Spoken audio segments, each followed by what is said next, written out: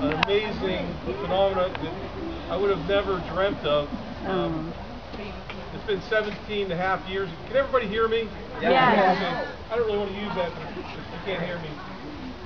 It's been 17, it'll be 18 years ago, this coming holiday season for Christmas. I'll leave it.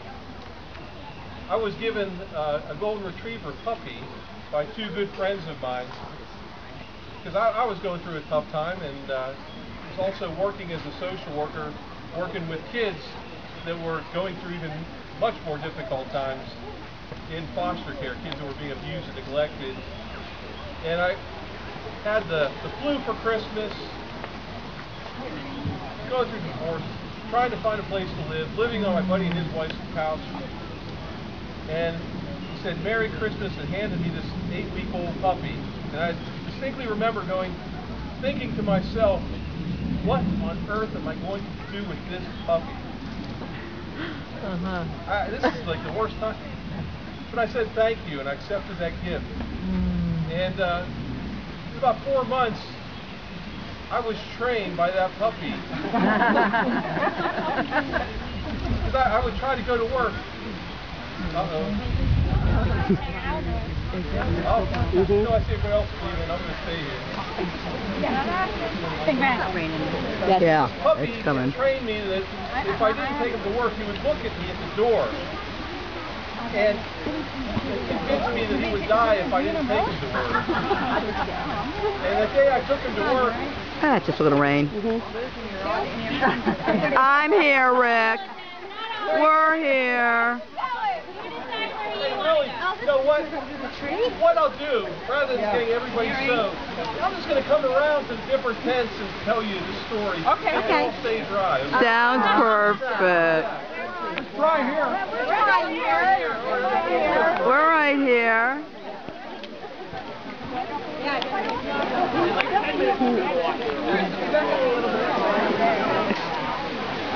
Oh, great, it's pouring. Golden retrievers are water dogs. Exactly. So are Labrador retrievers, sorry. It's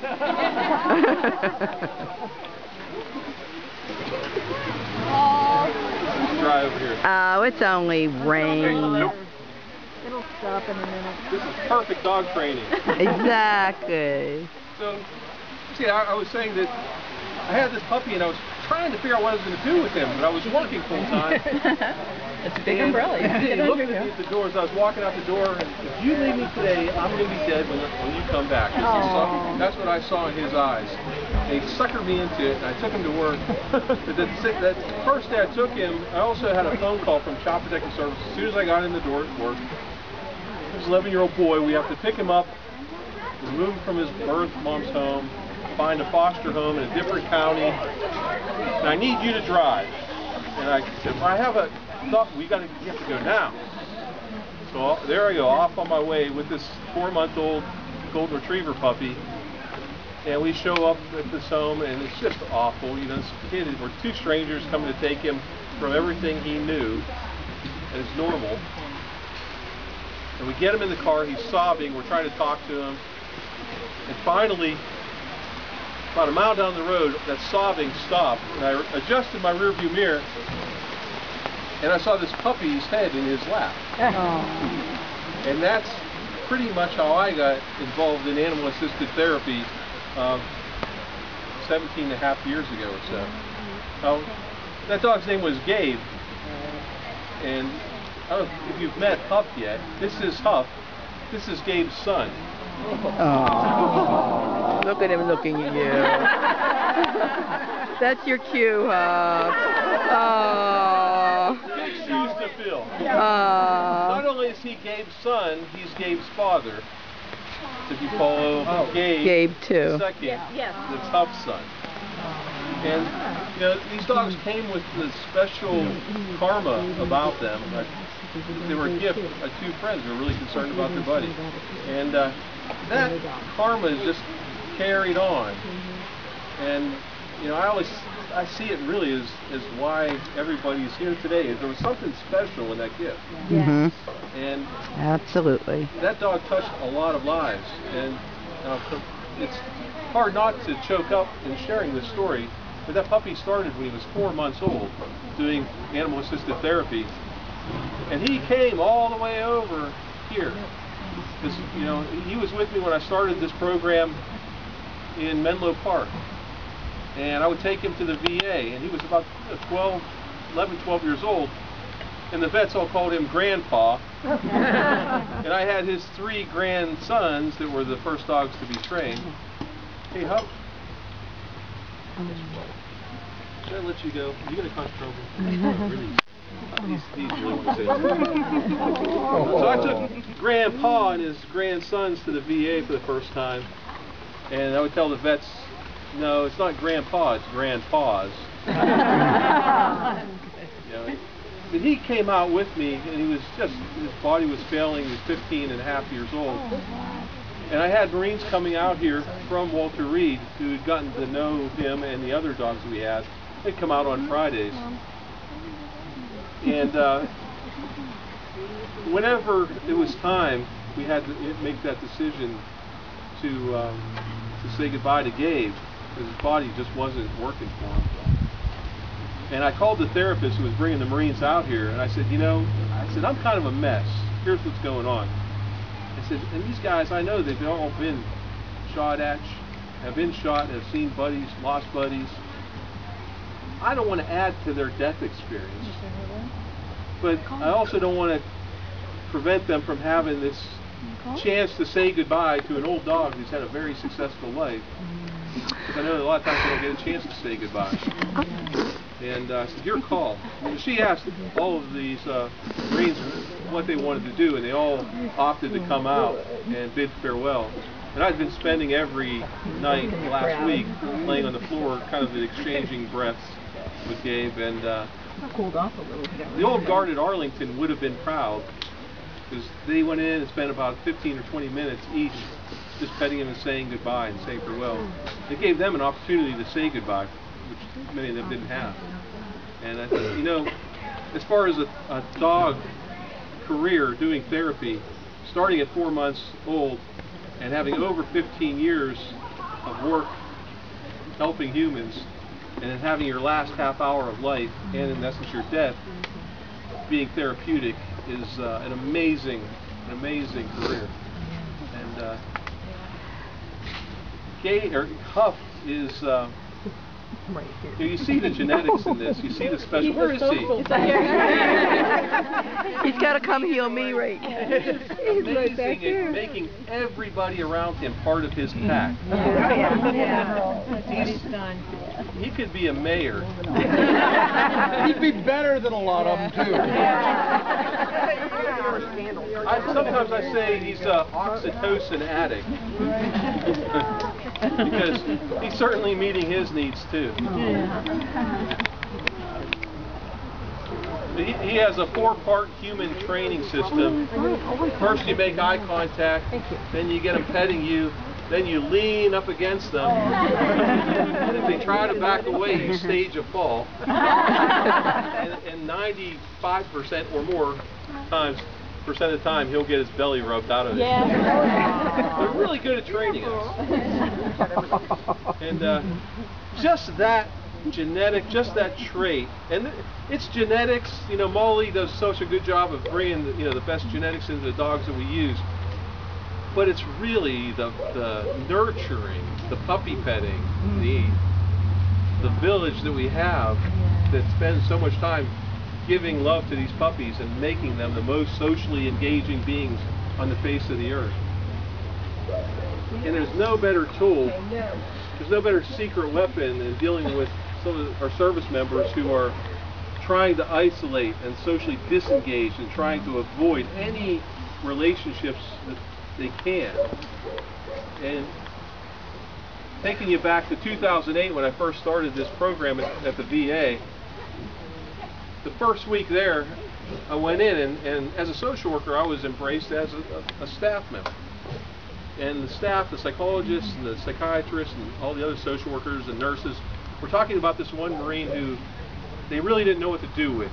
It was his last chance. He tried to take his own life a couple months before coming into this VA program, and that was the flagship VA program for post-traumatic stress treatment. we know that if we keep him here, he's not engaging in treatment. He's scaring the other vets. He's sitting in the corner, very angry.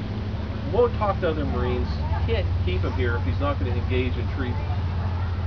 The only other option is to put him in an inpatient hospital situation, and we know that's not going to really make much of a change. And I thought, well, I have a chance here. I'm going to find a time to sit next to this Marine during the day. I'm just going to look for an opportunity, and I have these 3 sweet little golden retriever pups are about 8 months old.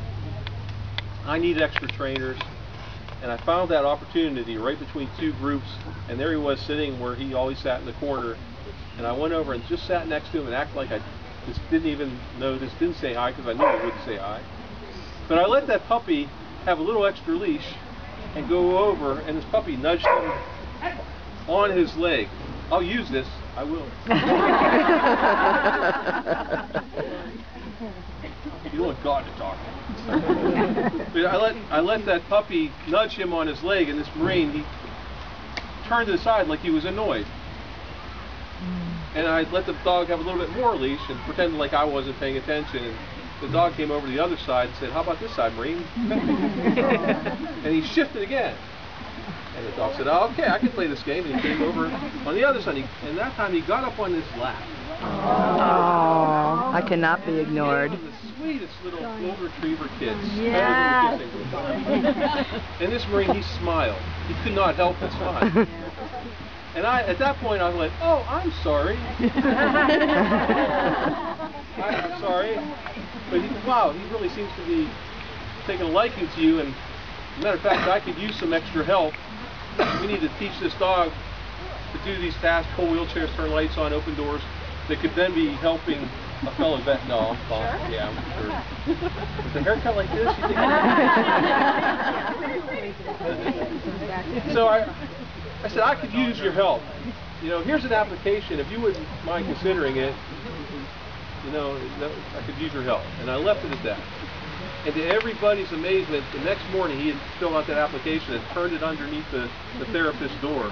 And nobody could believe that he would show any initiative. This guy wouldn't talk to any, I mean, no one. And that day he started training the dogs, and all I did was focus on, here's how you do it. Do this, do this, do this. You know, I'd talk about, hey, you have to use a good voice. You have to sound like Arnold Schwarzenegger. Be assertive. Down, right? Got it? Good. Then I'd say, hey, now when their belly hits the ground, you have to let them know they did a good job, and you use the praise voice, which sounds more like Richard Simmons. I grew up in Western Pennsylvania. Guys don't sound like Richard Simmons. These are guys with severe emotional numbing. They don't sound like Richard Simmons. So I make fun of it. I said, look, you can't say good dog. It won't mean anything.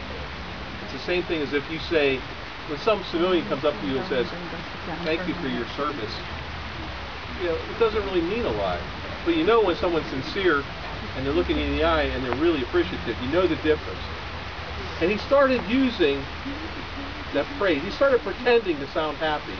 I said, look, I'm not saying you have to be Richard Simmons or sound, you just have to pretend to sound happy to train this dog for a fellow vet or a fellow Marine.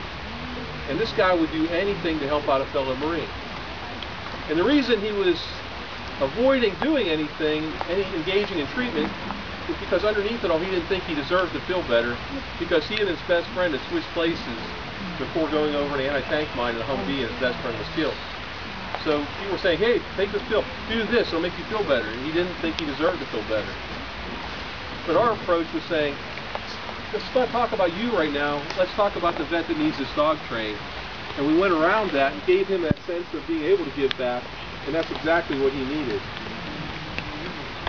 I had an email about 3 weeks ago from the same Marine asking if I would sign write a letter of recommendation so he could get in the MSW program for a social work degree. Awesome. That's great.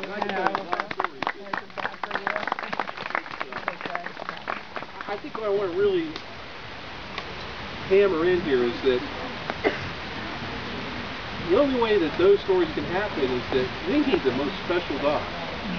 And all of the love you're giving these dogs, and all the love that you're giving to us, even virtually, is it's making a huge difference.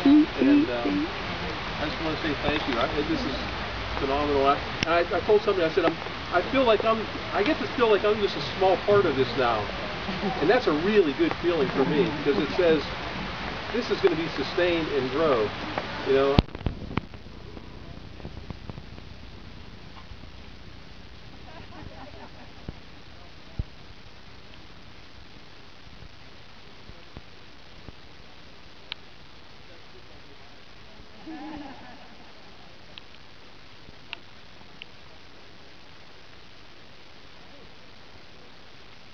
Thank you for including us. Yeah. Thank you.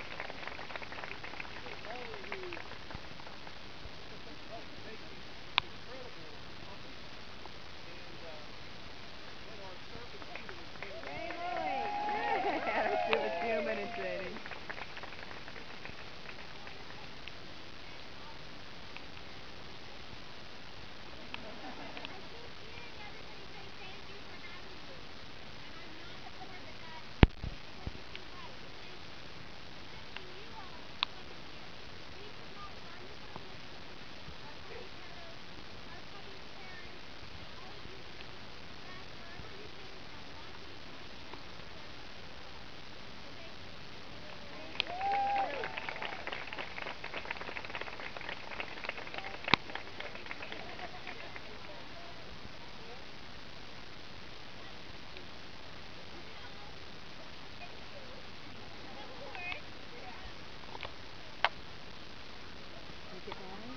You're fine. You're fine. You're fine. Oh, I'm sorry.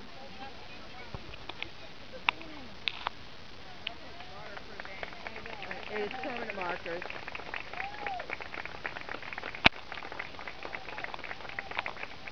And don't let the dog tear it down.